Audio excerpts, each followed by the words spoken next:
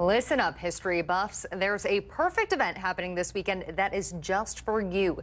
At the Villa Louis Historic Site, there will be a reenactment of the War of 1812.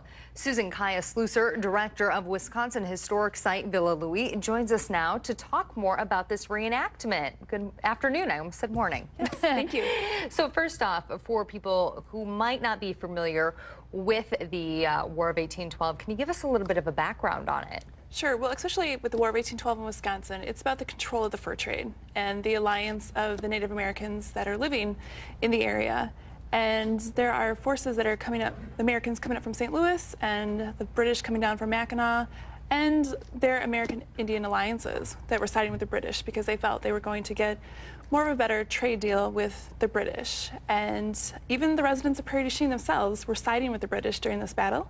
And very interesting. some of them got in trouble because the British won the battle, eventually lost the war, and there was consequences for these residents of Prairie du Chien for siding with the British. Interesting. So a lot of people might not realize that Prairie du Chien played a large role in the War of 1812 and kind of happened in our own backyard. Yes, we are the only battlefield during the War of 1812 in Wisconsin is what's now the west lawn of Villa Louis. And so yes, you can come out and take in the reenactment. It's history where it happened. Very cool. So tell us a little bit more about what will be going on at this reenactment. Yes, we have about 125 reenactors that come from all over the country, and many are coming down from Canada, part of Lord Selkirk's forces to fight for His Majesty. And we have a battle reenactment both Saturday and Sunday at 2:30 p.m. But throughout the day, there's activities, there's camp life, there's cooking demonstrations. And when you see the battle reenactment, you see it where it happened, and there's cannon fire and musket fire. And it's just fun to take it all in and really live history today.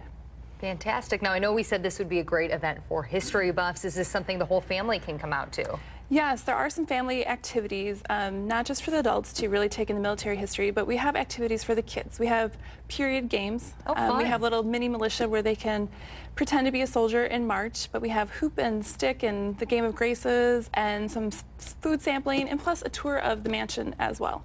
Very fun. Get them off those iPads. Yes. And for people who might not be able to make it out there this weekend, there's a great book where they can learn more.